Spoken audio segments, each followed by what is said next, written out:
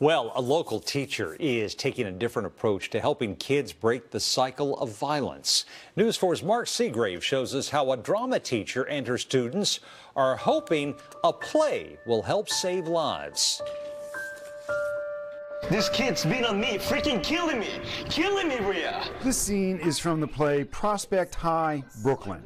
Students at Cardozo High in Northwest D.C. are producing it.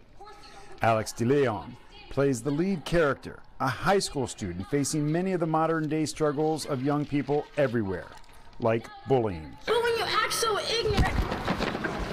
Andy, I couldn't deal with those people today. Why don't you get that? Andy, come on! When I was talking with my drama teacher about the project, something that get in my head was how this character, Devin, have a lot of problems with bullying, and something that usually you don't see that people talk about. In one scene, the main character shows his friend a gun in his backpack and tells her he plans to shoot another student.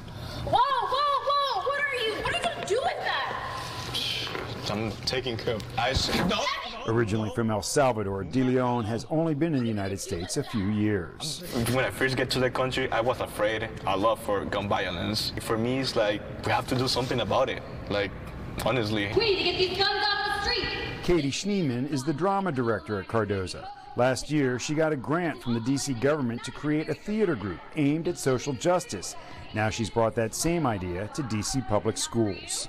The kids are not okay right now, and theater helps with giving them a reason to come to school.